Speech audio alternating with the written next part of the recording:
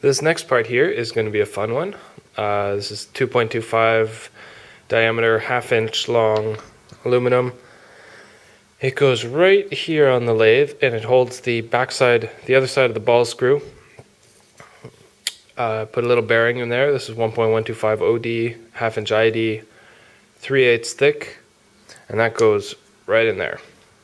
So we got to turn it down, turn it flat on each side, bore the pocket, bore enough clearance for the ball screw, like so 1/2 inch through, and then take it to the mill and bore the three bolt holes, and then there you go. So it's going to go right there, and we're going to make this one a little bit prettier than that one.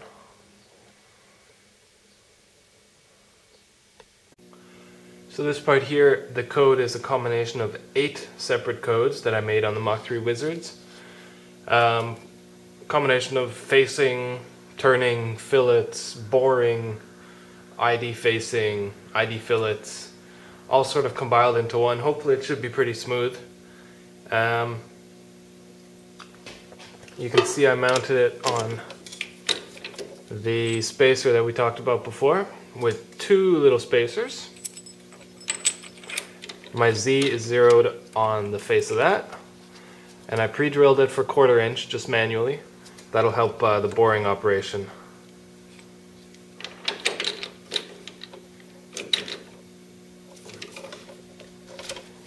Alright, let's go.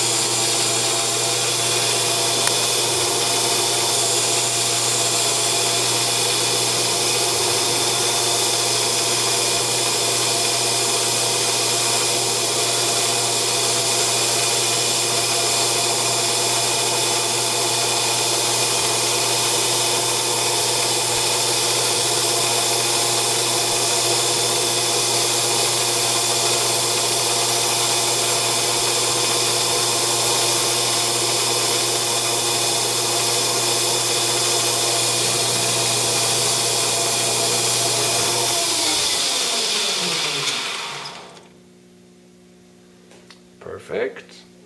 A bit of coolant would have made the cut a little bit better. Right now I have an M5 to turn off the spindle, and then an M00, which means pause the code.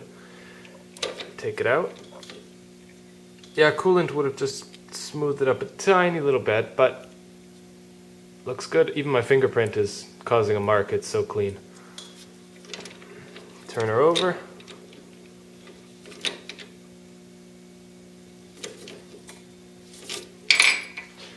Hit cycle start again.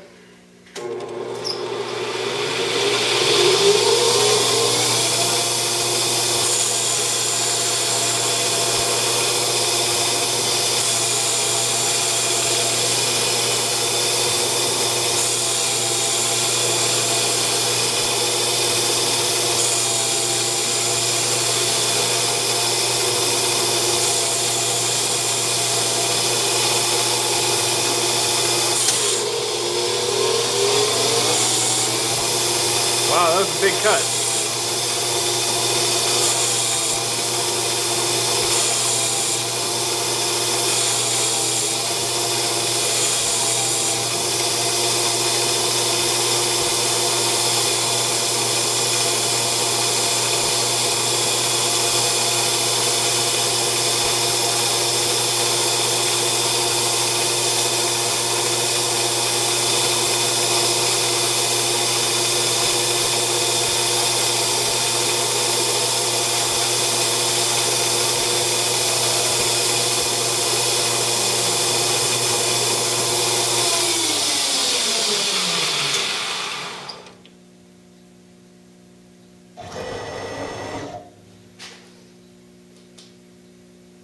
I'm sure you heard that monster cut on that first fillet.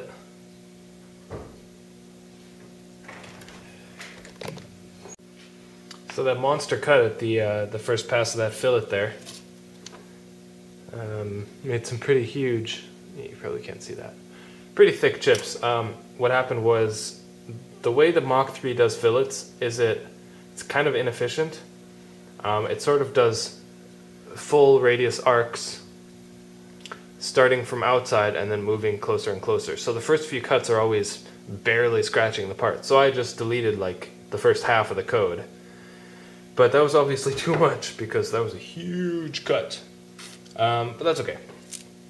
For the next part, I will edit that. Change to boring bar. I'm also telling Mach 3 to do a tool change so that the offsets are different. And then start up again.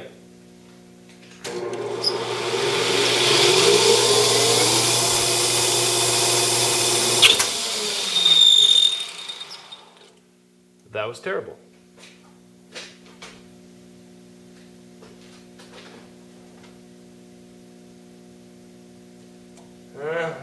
You idiot.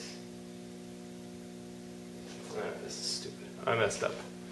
For the bearing hole, I made all the Z measurements negative when they're supposed to be positive because I'm retarded. Be back soon. Time to make the second one, hopefully no mistakes. Like the spindle not turning on.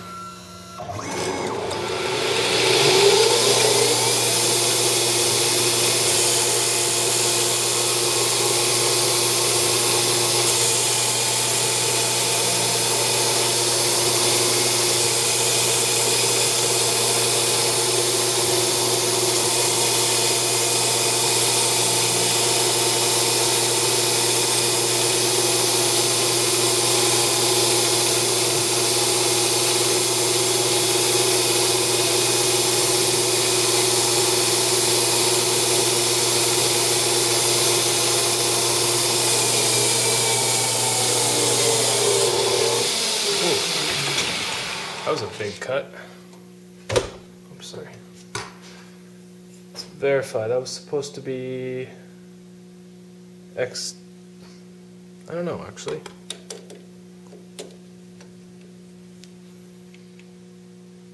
.17. It's a little smaller than I asked it to be.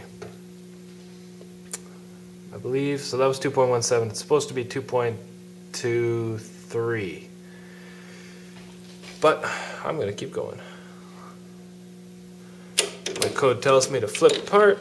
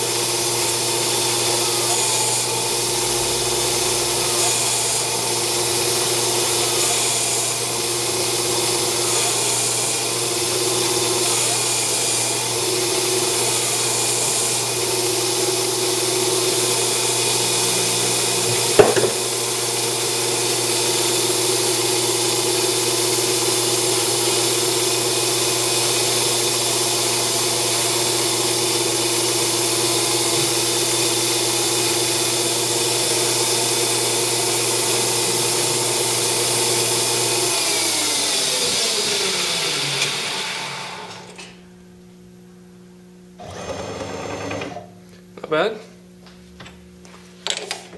As I said, the X on my turning tool here is way off than where it should be due to a previous tool crash. But that's fine. The OD is non-critical.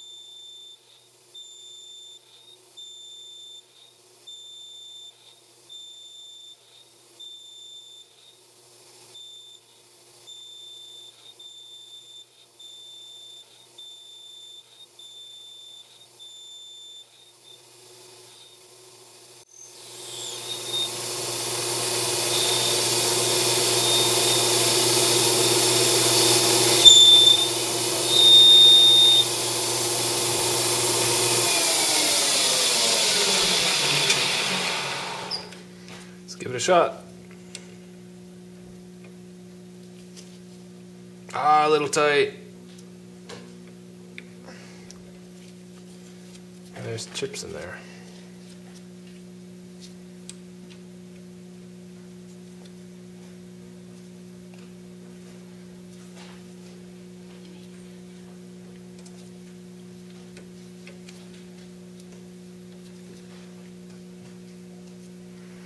Just run that finish pass one more time and then it's good. You can see the spindle's not exactly strong enough always, so I gotta just real quick.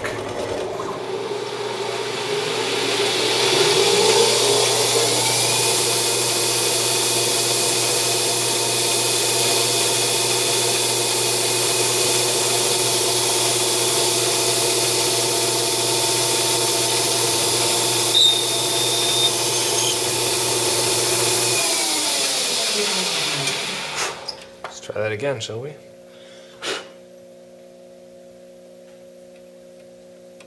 Look at that. Perfect. Absolutely perfect.